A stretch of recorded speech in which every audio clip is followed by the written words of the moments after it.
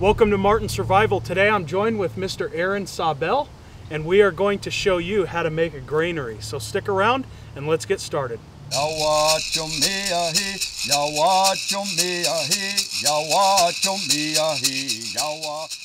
so welcome back. So Aaron, what do we got here? This is desert willow, and what we're going to use to make a first attempt to make a Cahuilla granary. And we're using this because this is pretty much all we have right now.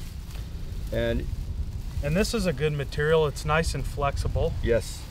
And the Cahuilla, along with other native peoples, they would use this to store acorns year round. Yes. Acorns will go bad. They'll mold. Exactly. And then it's no good. So those old people had to figure out a way to keep them from molding. And how they figured was a large granary, depending upon how much they were going to store in it. Most of the time they use a very large one, about maybe 3-4 feet wide, or just about 3 feet at the most wide, but it'd be like about 3 feet in depth. So they were very large, some of them, because it's stored for the whole winter. Okay, the thing about this is that as we're doing it, we can always fill in the gaps. So like, see how it is right here? There's these gaps. We can always fill them in. But see, the circle is already starting to make the circle part. And we'll continue this as soon as I get enough stuff together. And so it pretty much will stay itself, like that one. I have to do the next one too. Turn around.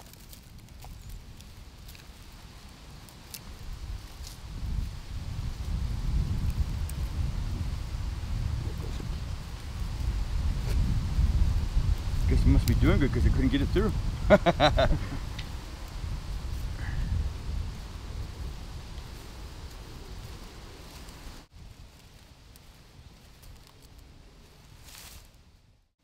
Yeah, the Cahuilla people at one time wanted to go to war with. They were going to annihilate Los Angeles and San Diego, and it's in a book called Chiefs and Challengers. I think it is, Chiefs and Challengers, and it was written because Juan Antonio, he got tired of the way the cattlemen were treating the Indian people, treating them bad, and killing them, but yet we couldn't do nothing in return.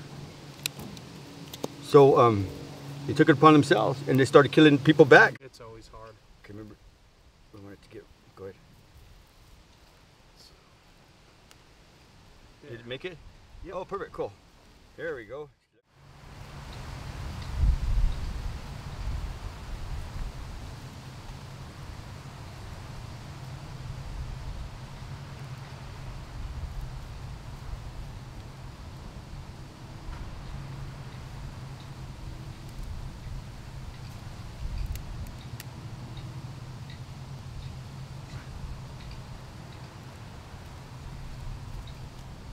Good from the ground.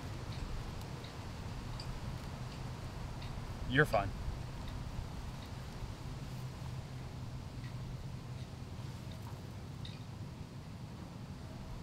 It's good. That's a fair trade. All right, folks, so that's just about going to wrap things up. Once again, making a granary.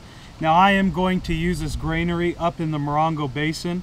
And I plan on using this for years and years to come. So with that, we are going to wrap this video up with a traditional song. And Aaron, what is this song about? This song is it's a Cahuilla bird song. My uncle Albino Siva, my great uncle, I used to sing with him, and this is what he would close. Every time we'd sing, this is what the song that he would use to close it up. It's Yawa Chamiahi, and Yawa is to hold, is telling us to hold on to what we've learned. And that's just what the song says. Yawa Chamiahi. So here's the song right now. Yawa Chamiahi, Yawa Chamiahi, Yawa Chamiahi, Yawa Chamiahi, Yawa Chamiahi, Yawa Chamiahi, Yawa Chamiahi, Yawa Chamiahi, Yawa Chamiahi, Yawa Chamiahi, Yawa Chamiahi, Yawa Chamiahi, Yawa Chamiahi, Yawa Chamiahi, Yawa Chamiahi, Yawa Chamiahi, Yawa Chamiahi, yawa chomea he, yawa chomea he, yawa chome he, yawa chomea he, yawa chomea he, yawa chomea he, yawa chomea he, yawa chomea he, yawa chomea he, yawa chomea he, yawa chomea he, yawa chomea he, yawa chomea he, yawa chomea he, yawa chomea he, yawa chomea he, yawa chomea he, yawa chomea he, yawa chomea he, yawa chomea he, yawa